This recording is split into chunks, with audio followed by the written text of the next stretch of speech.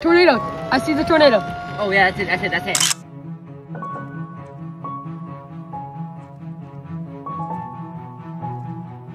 10:30 a.m., but we already have supercells down by Sanford. It's starting to look like this might be a big day, as the day before, we all remember that was a big tornado outbreak in Nashville.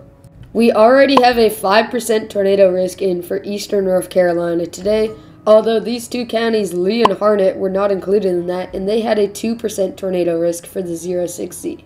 Now moving on a little bit to around 11:30 to 12, this storm now is tornado warned, and it is radar indicated for Harnett and Lee's counties. You can tell it is quite broad rotation, and they did not extend the warning by the time it got into Wake County. At around 12:15, this storm now has a new tornado warning heading right towards Garner. As you can see, the path of this looks like it's heading straight towards Garner. Tornado warned storm currently in south of us.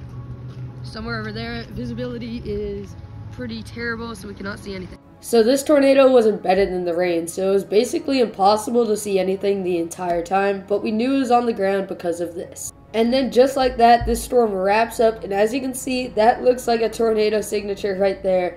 It is possibly on the ground right now in Garner. Now, there are a couple storm spotters out, so I believe one of them did see this tornado and called it into the National Weather Service, which is why this tornado then was observed, pushing a new notification to everyone's phones, hopefully getting them to a safe place. As you can tell by the reflectivity, this tornado was very embedded in the rain. It is somewhere inside of this area right here.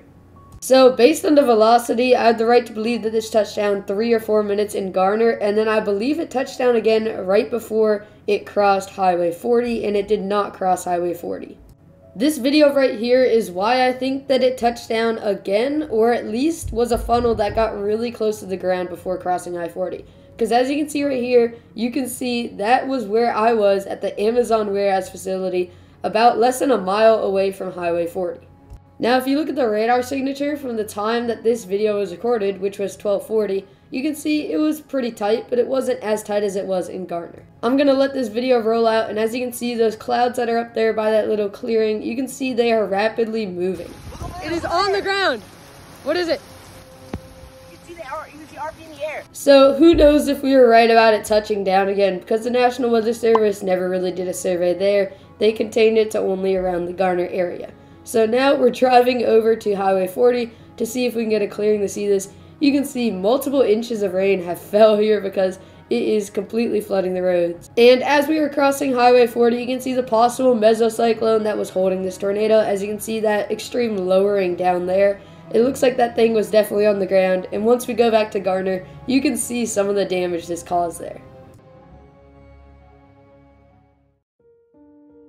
Something that was crazy was right where we parked on Timber Drive was a building made out of concrete, and there was a stick that got missile launched into the concrete building.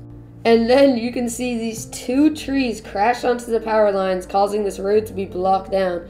And then as we go along, you can see the fence in the bottom right corner kind of got toppled over, kind of like straight line winds would do. And then as we move further this way, as you can see, there is a tree that got uprooted and slammed into this house.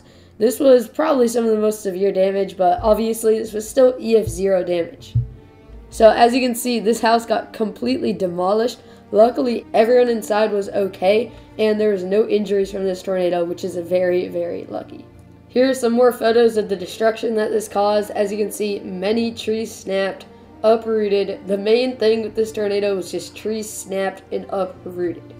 We aren't all too sure what caused the F1 rating, but it must have been some type of structural damage. This is also probably my favorite video that we got from this tornado. It just shows yards and yards of trees being snapped and uprooted in this forest.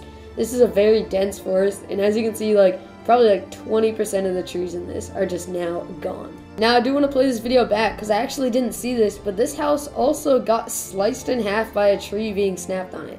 As you can see in the bottom left corner, there is a house that got another tree snapped on. That seems to have been the common theme of this tornado, was multiple trees being snapped and sliced onto houses. But luckily no one was injured, and the EF-1 damage, I have not been able to find any pictures of that online or anything like that. So if you do know anything about this, be sure to tell me. But that is really all, so I hope you guys enjoyed this little video on the Garner EF-1. Until the next big blizzard or storm that hits North Carolina.